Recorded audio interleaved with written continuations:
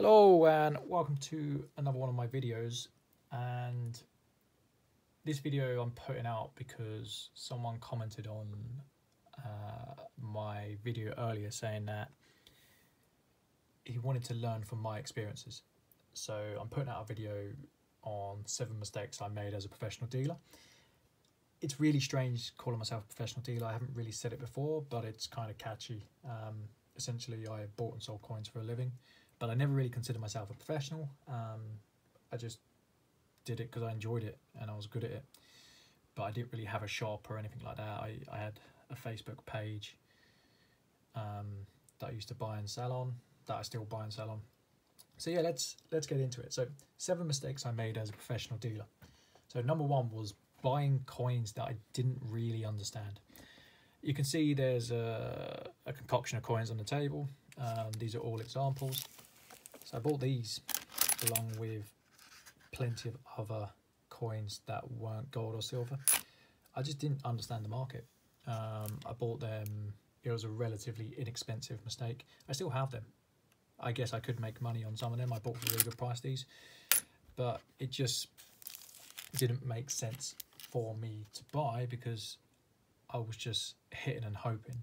You don't make money by getting lucky. You get money by being skilled and by putting yourself in the right place at the right time.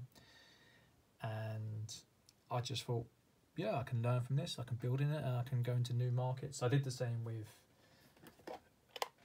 other coins. So mainly base metal. I've got a load of base metal here. So these are all nice, older ones. I've got a load of international base metal. It just didn't really work for me because I didn't understand the market. So you're never going to make money in a market you don't really understand, and I wasn't interested enough to try and understand it either. It didn't excite me as a coin dealer. I like my gold and silver. So you kind of need to know what your thing is and to build upon that. So number 2 is overpaying for coins. Now that I've done many times in my life. It gets me every time. I don't know why I do it. I do it less and less as I've progressed as a dealer. I am a part-time dealer now. Like, my life took me in other areas and I just got a bit fed up with a lot of things, to be honest. But yeah, concerning overpaying coins, I did dumb stuff like buy sight unseen. So I used to buy from somewhere where it said Perth Mint. This was before the kangaroos. I think they used to label the kangaroos as something else. And I'd jump on everything hoping it would be a rare lunar. So I ended up with a rare kookaburra. You know, I ended up with a load of stuff that I overpaid for, and realistically I'm never going to make my money back. I should have sold them. Don't know why I didn't sell them. I've got no problem with taking a loss on things, but for whatever reason I just kept them. So this one's the worst. Why, oh why, what was I thinking? You know, what I should have done, and something I do now, is I tend to phone up. But it's not fear of missing out why I overpaid, because I could have just picked the phone up.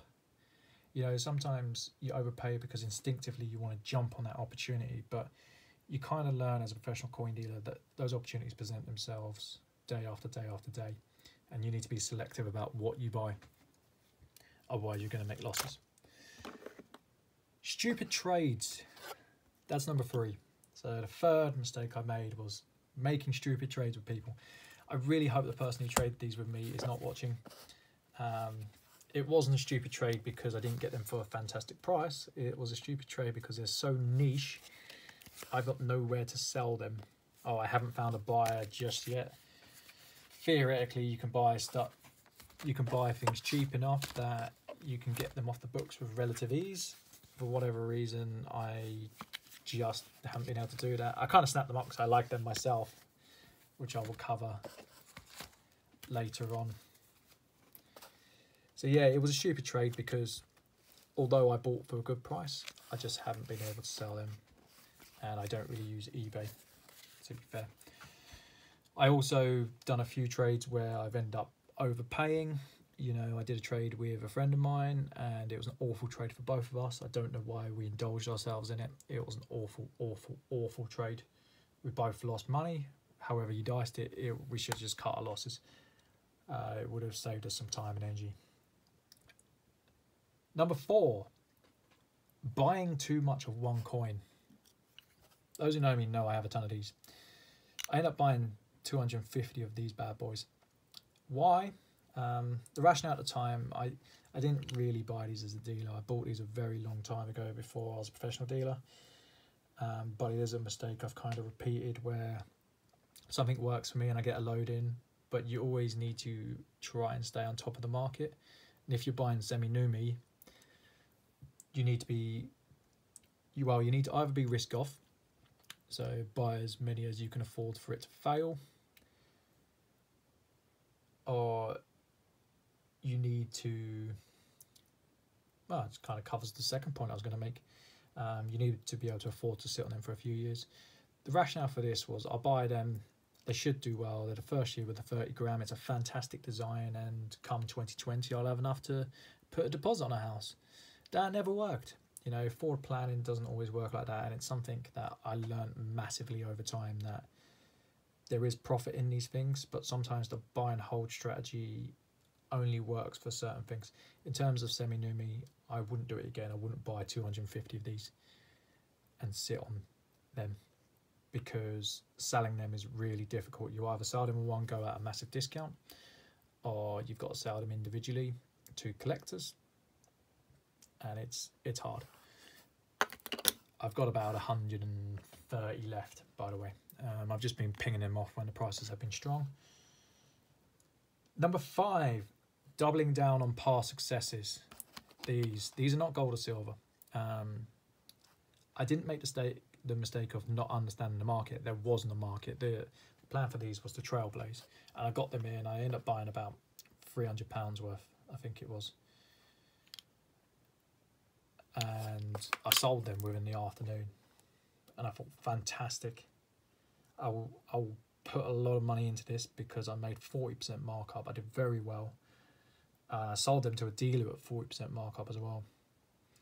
He subsequently got back to me 2 weeks later like, Sean, what have you sold me? What is this crap? I said, what do you mean? He's like, we've taken them to a few fairs and we can't sell any of them. Okay. And I've kind of been stuck with these ever since. So I've got about £1,000 worth of these Korean coins.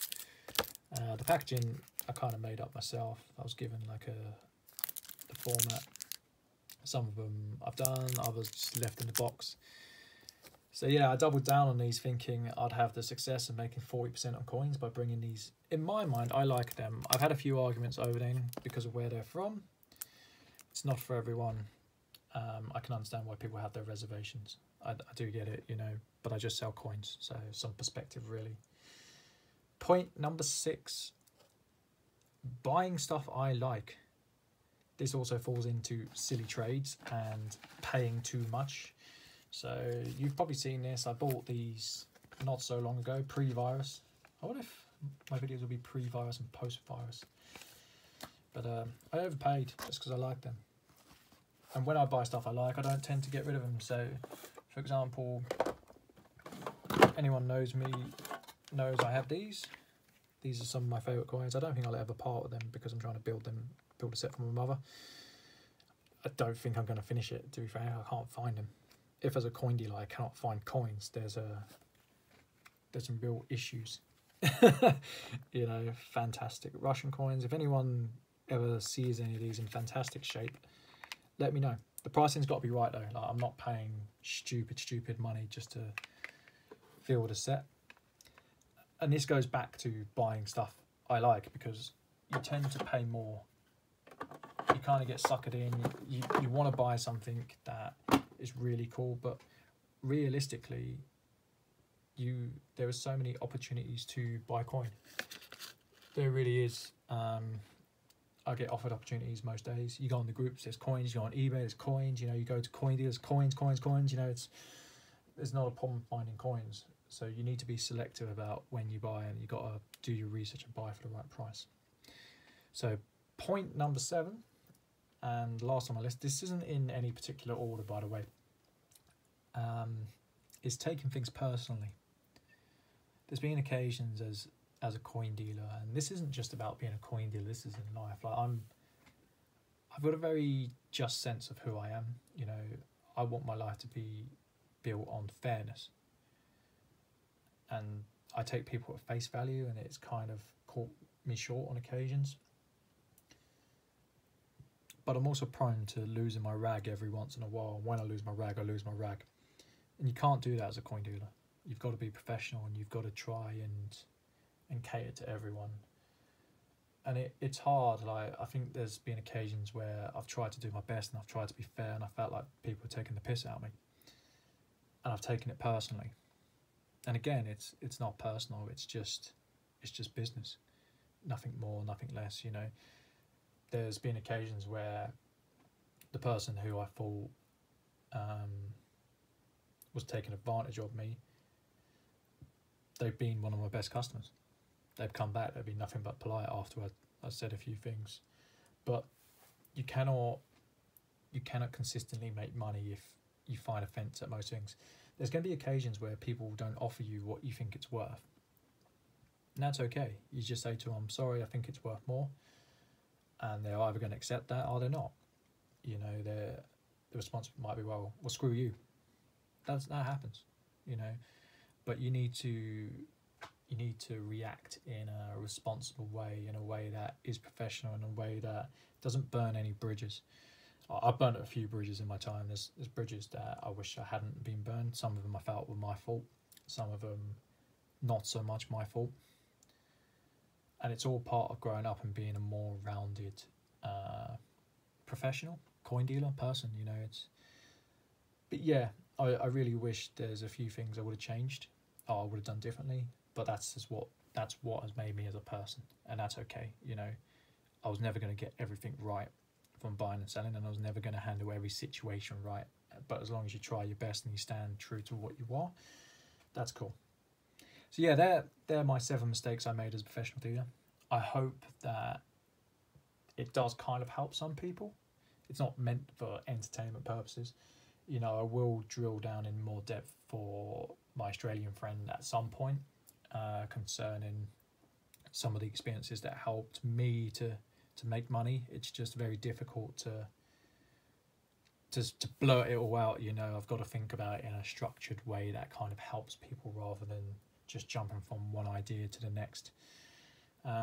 If you like the content, please like, comment, and subscribe. And if you don't, then tell me why. Is there anything you would add to the list? Have you bought and sold coins personally and come up with mistakes? What would they be? So take care, guys. Bye.